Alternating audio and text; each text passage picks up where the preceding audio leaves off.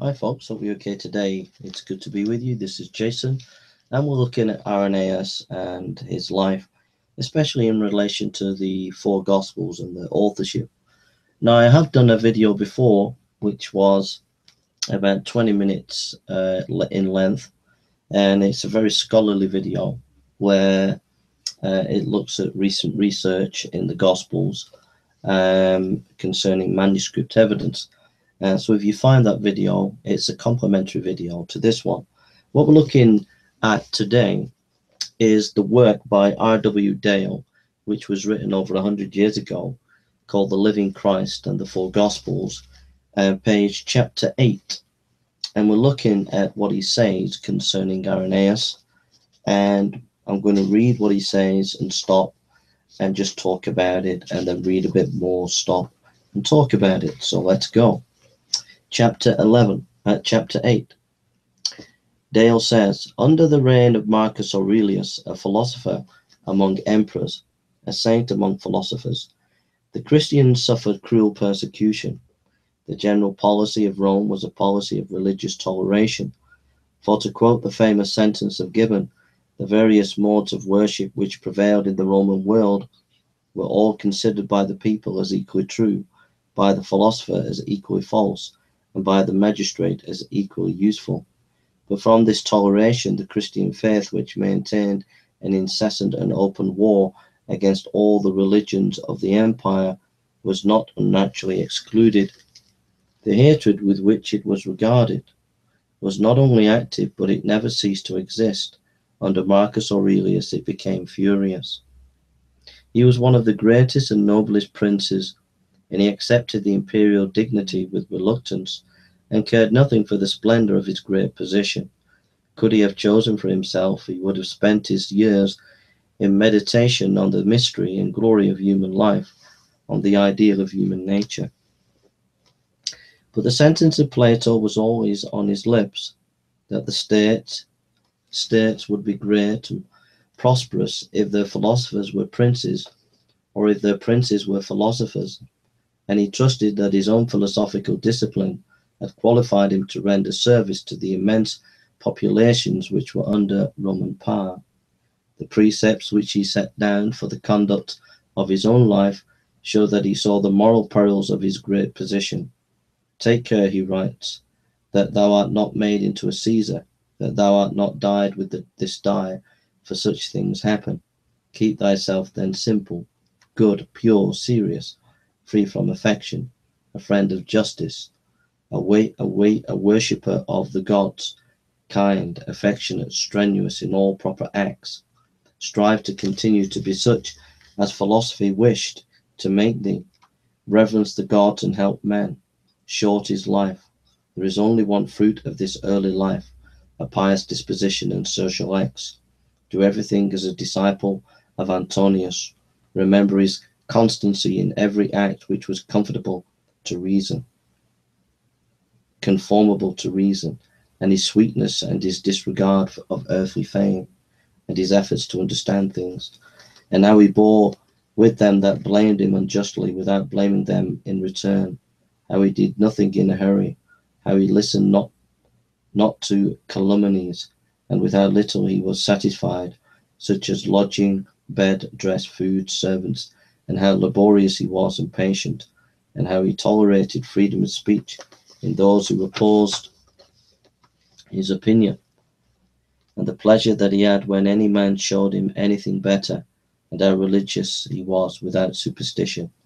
Imitate all this, that thou mayest have a conscience when thy last hour comes, as he had.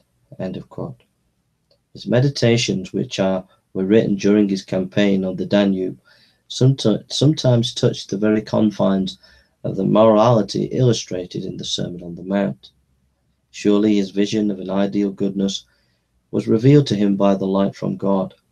His personal character was not unworthy of his precepts. He was laborious, courageous, upright, kindly, magnanimous, and yet he persecuted the Christians. To what extent he was personally responsible for the severities inflicted upon them has been disputed. During his reign, the empire suffered grave calamities and was menaced with still graver dangers. The public mind was agitated and alarmed. What were the causes of the earthquakes, pestilence, famine, which filled the Roman world with distress? By what invisible and hostile powers had the barbarians on the frontiers been excited to revolt?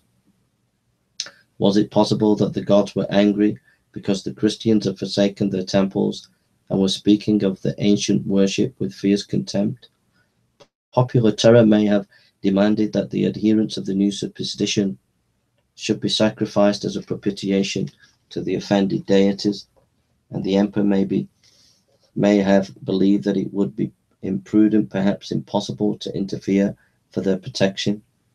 The Christians had suffered under Antonius, whom he venerated an example of philosophic virtue, and as the Christians were charged not only with atheism, but with committing in secret the most horrible crimes, he may have thought that they deserved to die. It is probable that he regarded with apprehension the political effects of this strange superstition. Common worship was one of the strongest securities of the unity of the state. There was disloyalty to the empire in the refusal to take part in the public religious ceremonies. Whatever may be the explanation of his policy during the whole course of his reign, to quote the characteristic words of Gibbon, Marcus despised the Christian as a philosopher and punished them as a sovereign. The persecution in southern Gaul in AD 177 seems to have begun in tumultuous outbreak of popular passion.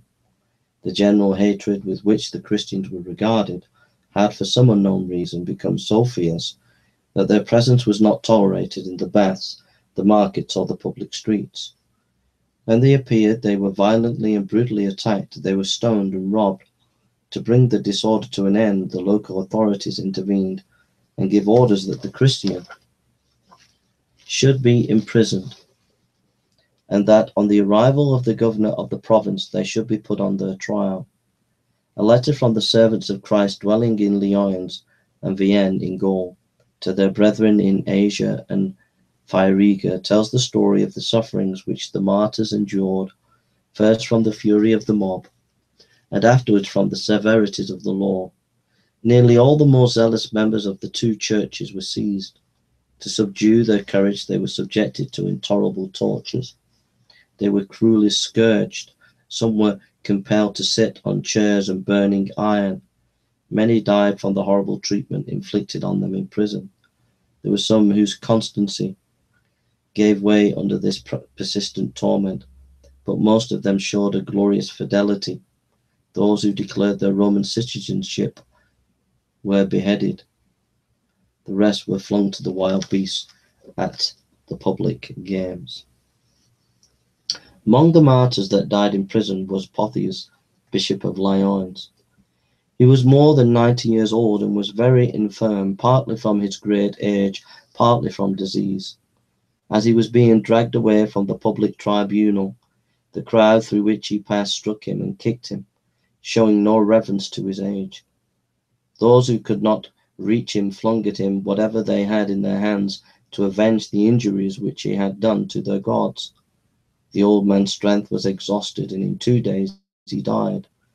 Irenaeus, a presbyter in the Church of Lyons, was elected his successor.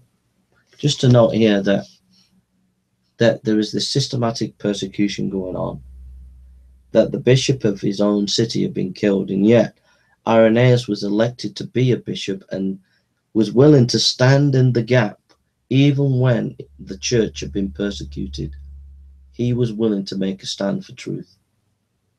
He wouldn't back down against his persecutors.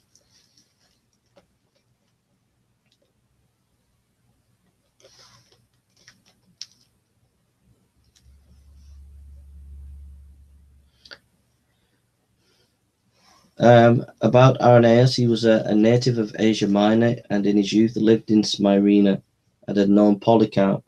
Between the churches of Asia Minor and the churches in southern Gaul, the relations were very intimate. It was from Asia Minor, in all probability, that Lyons and Vienne Vienne,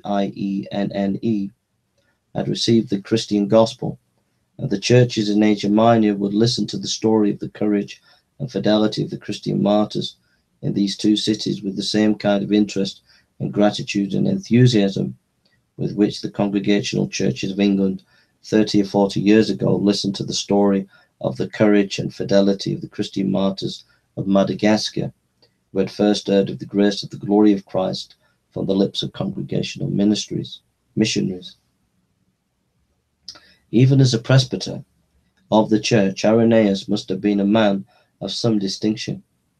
In the early days of the persecution, his brethren who were suffering for their own faith sent him to Rome to appeal to the sympathy of Eleutherus, at that time Bishop of Rome, on behalf of the Montanists who were suffering persecution in Asia Minor and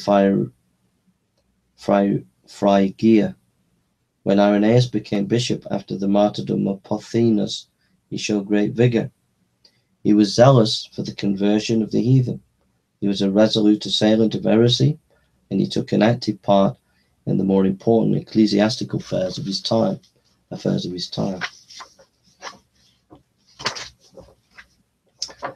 I'm just going to get a cup of tea, a drink of water.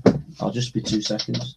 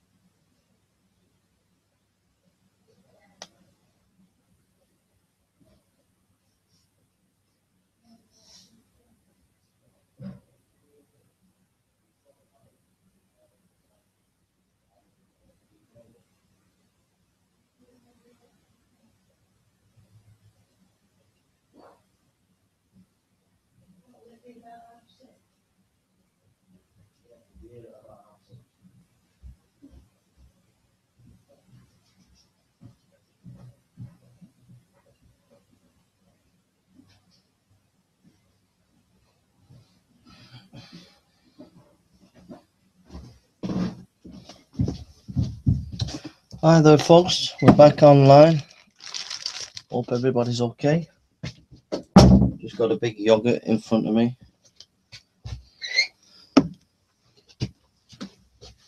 I love reading these old books.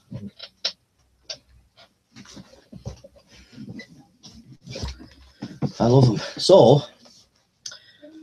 I have my cup of water.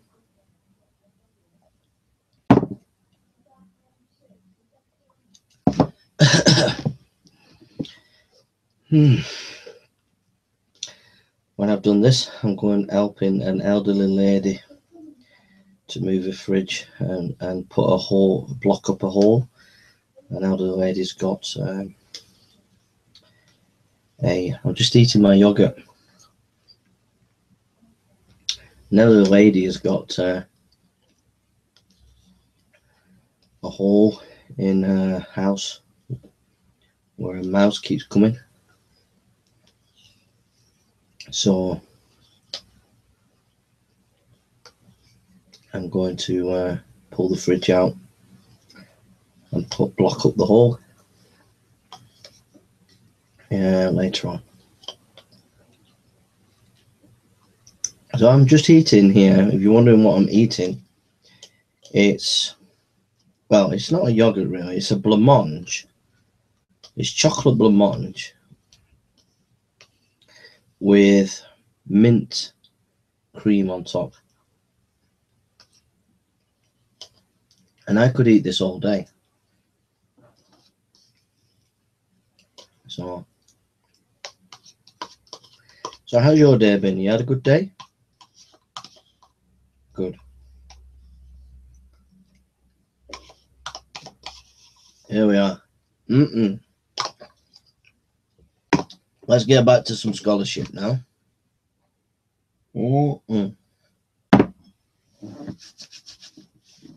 Irenaeus scholarship.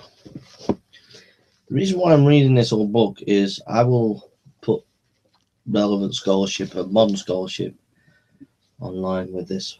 Okay. Just to know, for those who are interested, if you're doing scholarship on the early church fathers, for example, on Irenaeus, I mean, there are, on Irenaeus, there are a number of key works that have been written on him. And if you're going to be a scholar just in Irenaeus scholarship, you'd have to read a lot. Okay. So we're just like scratching the surface a little bit here. All right.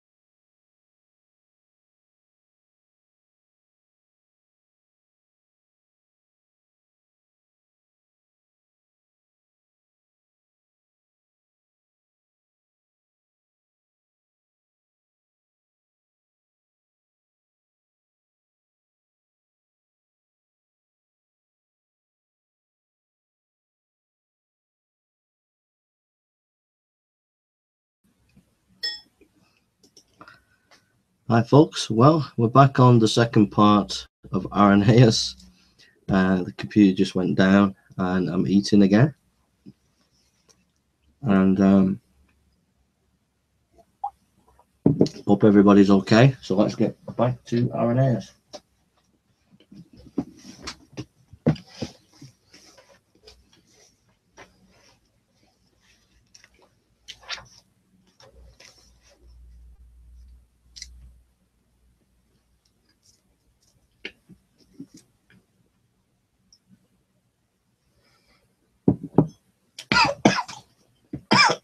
Excuse me.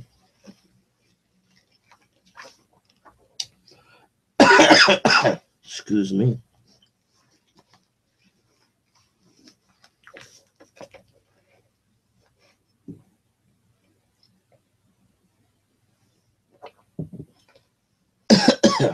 Page 142. Of the Living Christ and Four Gospels, R.W. Dale.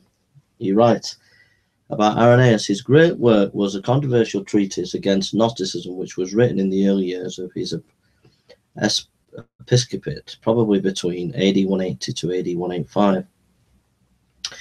It is usually quoted under the short title Against Heresies. He uses the books of the New Testament as freely as any modern theologian, and with the same reverence for their authority. One of his testimonies to the four Gospels I must give at length. He says, quote, Irenaeus, so firm a ground on which these Gospels rest that the very heretics themselves bear witness to them, and starting from the documents, each one of them endeavors to establish his own peculiar doctrine. From the Ebionites who used Matthew's Gospel only, are confuted out of this very name, making false suppositions with regard to the Lord. But Marcion, mutilating that according to Luke, is proved to be a blasphemer of the only existing God from those passages which he still retains. Those again who separate Jesus from Christ, alleging that Christ remained impassible, but that it was Jesus who suffered, prefer the Gospel of Mark, if they read it with the love of truth, may have their errors rectified. Those, moreover, who follow Valentius, making copious use of that according to John, shall be proved to be totally in error by means of this Gospel. Since then our opponents do bear witness to us and make use of these documents, our proof derived from them is firm and true. It is not possible that the Gospels can be either more or fewer in number than they are, and since there are four zones of the world in which we live and four principal winds, while the church is scattered throughout all the world, and the pillar and ground of the church is the gospel and the spirit of life, it is fitting that she should have four pillars breathing out immortality on every side, and vivifying men afresh, from which fact it is evident that the Word, the artificer of all, he that sitteth upon the cherubim and contain all things, he who was manifest to them, men, has given us the gospel under four aspects, but bound together by one Spirit. As also David says, when entreating his manifestations, that thou sittest between the cherubim, shine forth. For the cherubim too were forced, and their faces were images of the dispensation of the Son of God. The testimony of the four Gospels in this passage and in other parts of the writings of Irenaeus is something very much more than the expression of the private opinion of a single Christian writer. He is expressing what he assumed to be the general judgment of those Christian churches which claim to inherit the apostolic faith. One heretical sect might appeal in support of its heresies to the Gospel of Matthew, another to the Gospel of Mark, another to the Gospel of Luke, another to the Gospel of John. One of the sects might mutilate one gospel and another, and the churches which were faithful to the apostolic tradition acknowledge the authority of all four and have preserved them unmutilated. Irenaeus was Bishop of Lyons, and he had the right to speak of the churches of southern Gaul. He had recently been sent on an important mission to Rome, and he must have known whether or not the Roman Church regarded all the four Gospels with reverence and believed that they were written by men whose names they bear. He was born in Asia Minor, and there were intimate relations between the churches of Asia Minor and the churches of Gaul. He had a right to speak from Asia Minor, and his testimony is the testimony of the Church of Asia Minor, Rome, and Southern Gaul. In the year AD 185, all these churches held that the four Gospels were written by Matthew, Mark, Luke, and John. This indeed is not disputed. I think critics don't realize the power of the two arguments being used here. Powerful arguments are being interplayed by Irenaeus, and these arguments still stand today, even in modern scholarship. The first argument is the very fact that the Gnostic Gospels are quoting the four Gospels, which shows that the four Gospels are authoritative. The second grand fact is that this acceptance of the four Gospels is from various sides of the Roman Empire, from the north to the south to the east to the west, which gives it a powerful argument and can't be undermined very easily. We go on. It's been alleged that the fanciful arguments by which Irenaeus attempted to prove that there must be four Gospels, and that there cannot be more than four, deprived his testimony of all value. What weight, it has been asked, can be attached to a man's critical judgment who contends that because there are four zones of the world, because there are four principal winds, the north, the south, the east, and the west, because there are four cherubim, there must be four authoritative narratives of the life of our Lord, and no more. The question has nothing to do with the critical judgment of Irenaeus.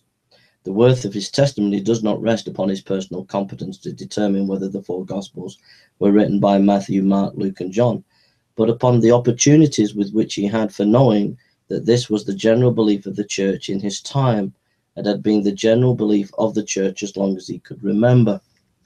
He was an able man and learned man, but like other able and learned men of those days, he found parables and mystery symbols where we find none. His logic, though often solid, is sometimes fanciful. But the mystical reasons which he alleged for there being four Gospels and only four, instead of lessening the forces of his testimony, add immensely to its strength. Religious veneration, such as that which he regarded these books, is of slow growth. They must have held a great place in the church. As far back as the memory of living men extended, they must have been transmitted to him and his contemporaries as a sacred treasure by the preceding generation. Further, Irenaeus, as I have said, came from Asia Minor, and it was in Asia Minor that the Apostle John died about AD 100 and spent his last years in AD 185. There must have been men still living in Smyrna and in Ephesus who had known immediately some of John's personal disciples and friends. Indeed, Irenaeus himself in his early youth had listened to the teaching of Polycarp, and Polycarp had intercourse with John and with others who had seen the Lord. There are several references to Polycarp in the great work of Irenaeus on the heresies, but the most interesting and instructive reference to him is in the remonstrance which he addressed to Florinus, who was one of his early friends but had lapsed into heresy. After saying that the present opinions of Florinus were not those which had been handed down to him by the elders before us who were disciples of the apostles, Irenaeus proceeds. For I saw thee when I was still a boy in Lower Asia in company with Polycarp, while thou was faring prosperously in the royal court and endeavouring to stand well with him. For I distinctly remember the incidents of that time better than the events of recent occurrences. For the lessons received in childhood growth, with the growth of the soul, became identified with it, so that I can describe the very place, says Irenaeus, in which the blessed Polycarp used to sit when he discoursed, and his goings out and his coming in his manner of life and his personal appearance, the discourses which he held before the people, and how he would describe his intercourse with John and with the rest who had seen the Lord, and how he would excuse me, how he would relate their words excuse me, and whatsoever he had heard from them about the Lord, and about his miracles, and about his teaching. Polycarp, as having received them from eyewitnesses of the life of the Word, would relate together in accordance with the Scriptures. To these discourses I used to listen at the time with attention, by God's mercy which was bestowed upon me, noting them down on paper, but in my heart, and by the grace of God I constantly ruminate upon them faithfully. We can imagine Irenaeus, presbyter, bishop of Lyons, walking slowly in deep meditation on the banks of Rhodes, says W. Dale, And thinking of his early years when he listened to Polycarp in Smyrna, the face and form and the voice of the saintly man who had died a martyr for Christ's sake came back to him. He could recall the reverence with which he had heard him speak of the disciple whom Jesus loved, and of other friends whom the Lord he had known, the miracles of Christ which Polycarp had heard John describe, the discourses of Christ which Polycarp had heard John repeat, Polycarp's recollections of John's expositions of our Lord's words, Polycarp's accounts of what had been told him by the other men who had been friends of Christ during his earthly history. All these were to Irenaeus most precious and an imperishable possession. Those were his student days. It was then that he was prepared for his work as Presbyterian bishop. What he had heard from Polycarp was a sacred trust. He was under solemn obligation to be faithful to it. Is it probable Is it possible that Irenaeus would have acknowledged the genuineness and authority of the gospel said to have been written by John if he had never heard Polycarp speak of it? It is certain that when he heard Polycarp, John had been dead for many years, if at time Polycarp, John's disciples, had known nothing of anything of the gospel It is certain that when he heard Polycarp, John had been dead for many years, if at that time Polycarp, John's disciple, had known nothing of any gospel that John had written, had ever spoken of it. I cannot believe that Irenaeus would ever have been induced to receive the fourth gospel as having been written by Polycarp's master and friend.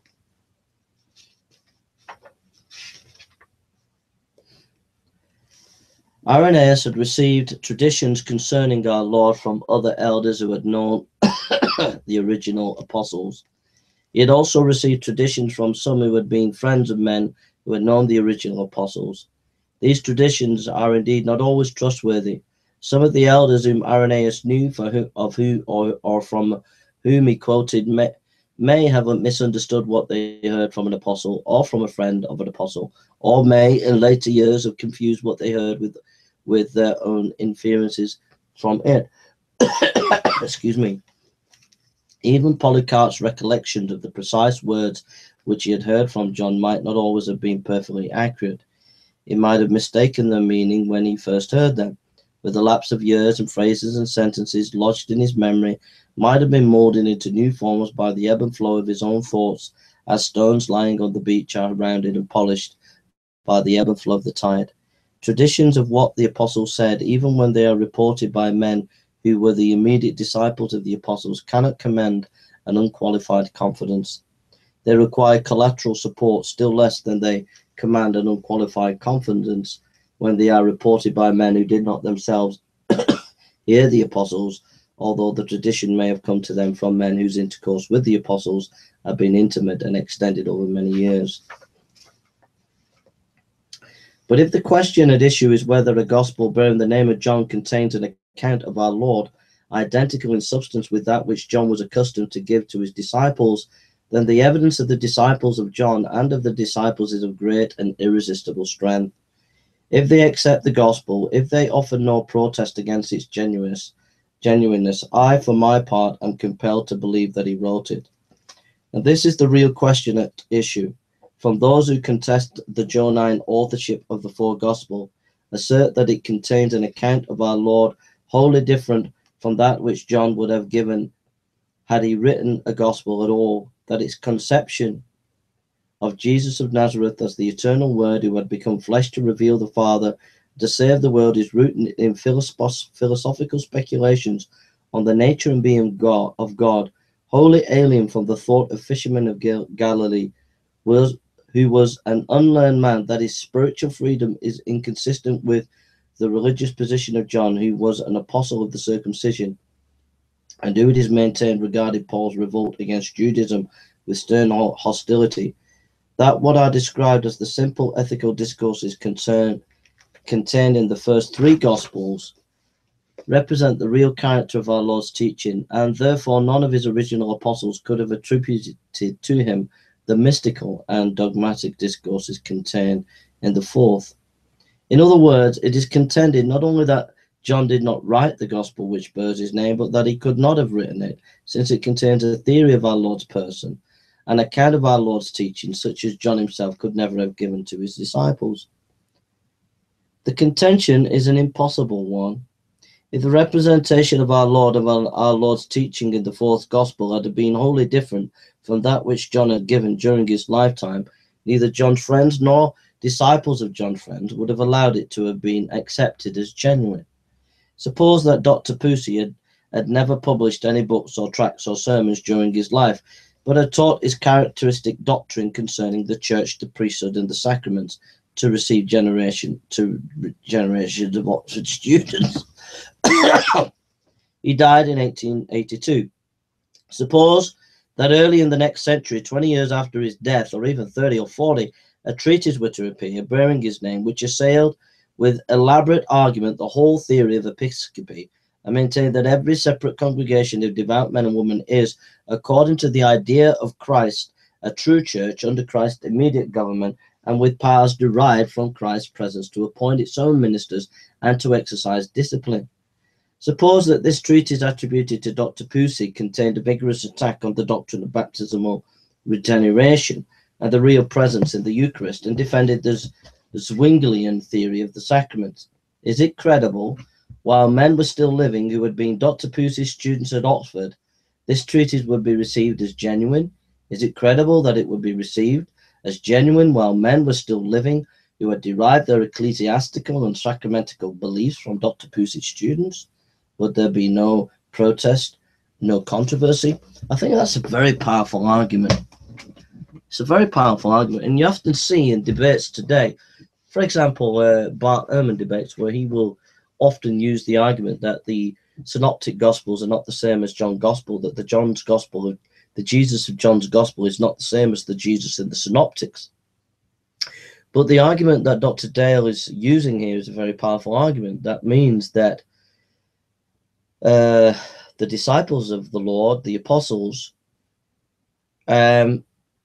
what you're saying is that they allowed a complete different view of Jesus to come about, and they allowed it to go unchallenged, and that's just indefensible, and it's just not according to facts. They believed the Gospel of John was correct because they felt it was representative of the real Jesus. Very interesting. But the theory which denies that John could have written the fourth Gospel, says Dale, requires us to believe something quite incredible. For according to this theory, the doctrinal teaching of the fourth Gospel is irreconcilable with what is alleged the doctrinal teaching of John must have been as the ecclesiastical and sacramental teaching of the imaginary treatise, published after Dr. Pusey's death, with Dr. Pusey's ecclesiastical and sacramental teaching during his lifetime. And yet there is no trace of any protest against the Johannine authorship of the full gospel on the part of the men who had known John for many years and who had loved, reverenced him. And it is certain that scholars and bishops who were the friends of John's friends and had received from them the tradition of his sanctity and of his teaching, believed that the full gospel maintained an authentic account of our Lord's ministry, and that John wrote it. For me, this is absolutely certain that the representation of our Lord and of his teaching given in the full gospel is identical in substance with that which the churches of Asia had heard from John's own lips.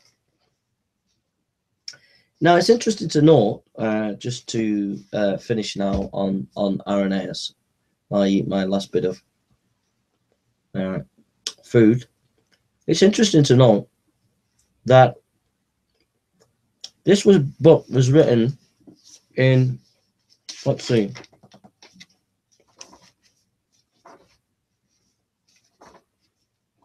at least 1890 or a bit before that. Dale is expressing his belief in the authenticity of the Gospel of John, which implies that he believes it's a first century document and attested by Irenaeus, who also remembers the days of Polycarp, who attest to the authenticity of the Gospel of John.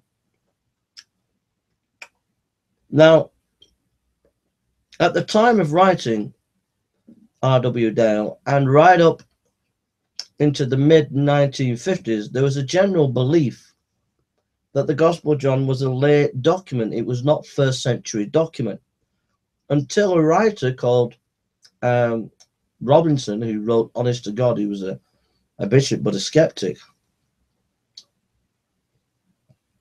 which is quite comical, really, being a skeptic and yet a bishop. But he actually wrote a defense of an earlier date for the Gospel of John. Since that book that Robinson wrote, there's been documentary evidence. For example, there is a parchment in Manchester Rylands Library, which dates the Gospel of John, which is dated to around about 120 or maybe earlier, which means, if that is the case, that the Gospel of John is to be dated as a first century document. So after over 100 years of scholarly research since Dale's argument really, I think, has been confirmed by the manuscript evidence, which I find interesting. Anyhow, I really enjoy these historical soirees. I really enjoy reading these old books. I thoroughly enjoy reading these old papers and old articles and thinking about them. I think one or two things that I will mention about Irenaeus before I finish. That is, first of all, on the fallibility of Irenaeus. Irenaeus was fallible. He believed that the Lord Jesus was 50 years old. And so there's an example of fallibility. Now, here's the point. You might say, well, if he can get how old Jesus is wrong, then why should we believe him about what he's saying about the Gospels? Well, quite simple. And I think R.W. Dale touched upon it. Quite simple. I think two reasons. Number one, when you're looking at historical data, you're never going to get everything perfect. And Irenaeus was not perfect. He was a man who made mistakes. Number two, I think that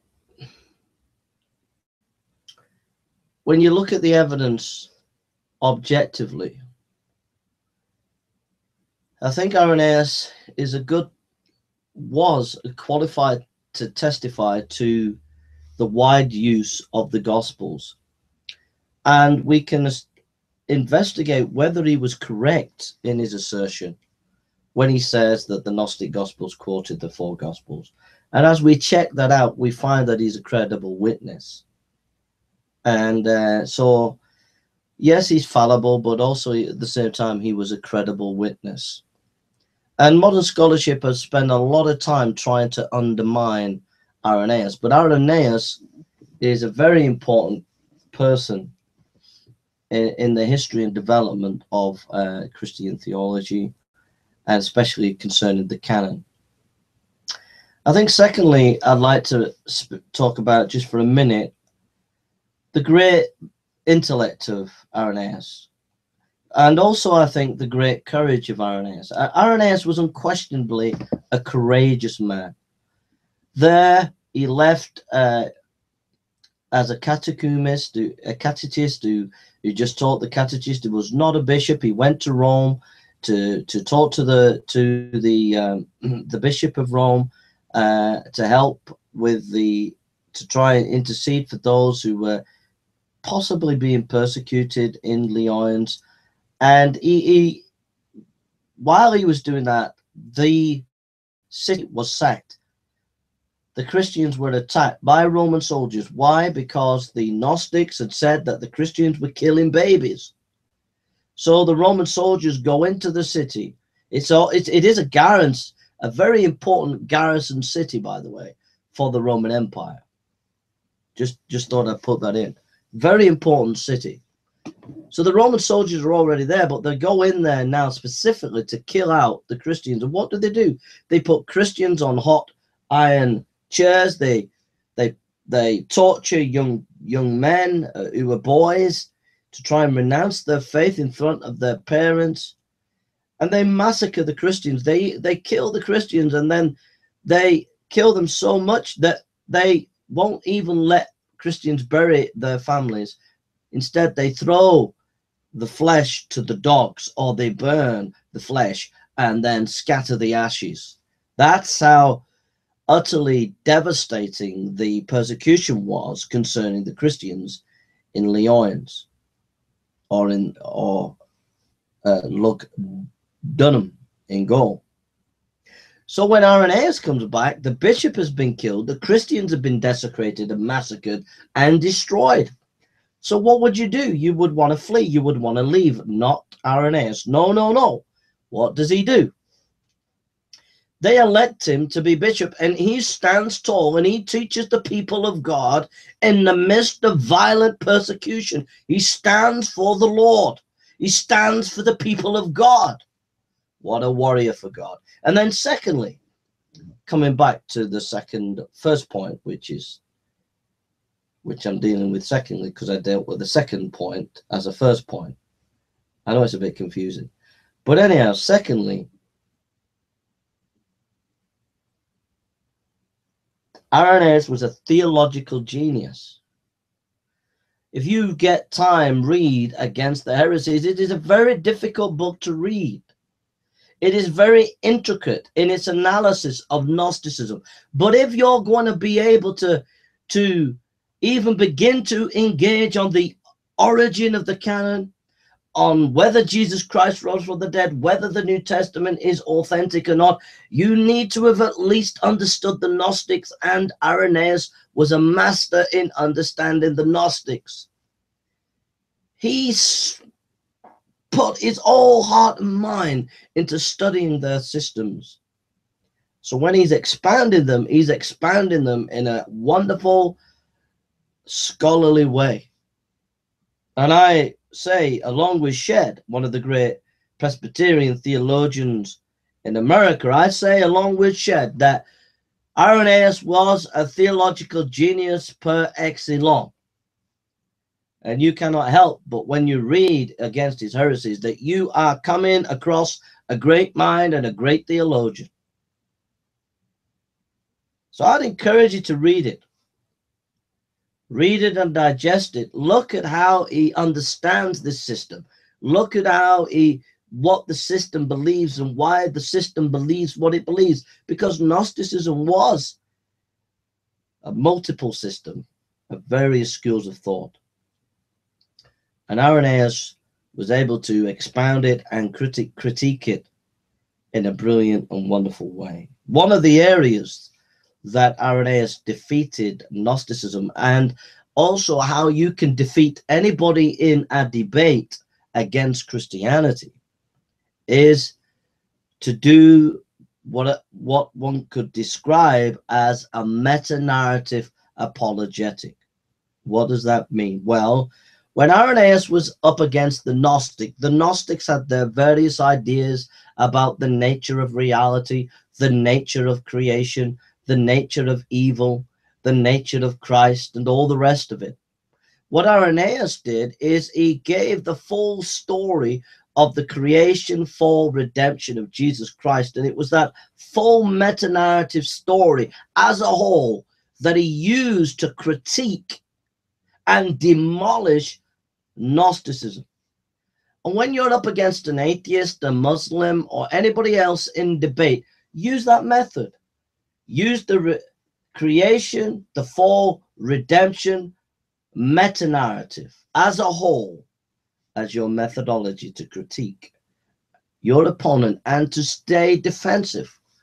Because what the critic will do, whether there be a academic who is criticizing the Bible, whether it be an atheist on the streets or wherever in your college or university, and they attack the Bible, what they do is they will go to some minutiae point within the text of the Bible or against Christianity, some minutiae point where they will try to find some kind of contradiction within your system in that way. But if you present to them the whole overarching scheme of the Christian faith, presented in the Bible, the creation, the fall, and the redemption through Jesus Christ, and you present it as a totality, then it kind of offshoots. It kind of, I can only describe it as outmaneuvers the opponent, because whatever contradiction they bring, whatever problem they bring, you outmaneuver it with the meta-narrative. Now, if the skeptic gets clever and tries to meet you on your ground with a meta-narrative themselves, then let them bring it on, because your meta-narrative is more consistent than their meta-narrative. But whenever someone comes against you and quotes you specifics to try to undermine your position as a Christian, go to the meta-narrative, go to the grand story of the creation, the fall and redemption in Christ, and you'll be okay. All right? And that's what Irenaeus did. He used the meta-narrative of the Christian faith to debunk, destroy, and demolish the Gnosticism in his day. But he was a great thinker and a great mind, and awesome. Okay, I'm going to go, and that's it for today. There will be Google Hangouts in the week, debates, discussions. There'll be lectures, there'll be sermons, there'll be lots of things happening, individual interviews with people. Oh, it's going to happen big time coming in the next few weeks. God bless you. Enjoy your day. And this is J-Bo signing off. God bless you. I hope you enjoyed the soiree with Irenaeus. Love the guy. Love the early church fathers. God bless you and have a lovely day.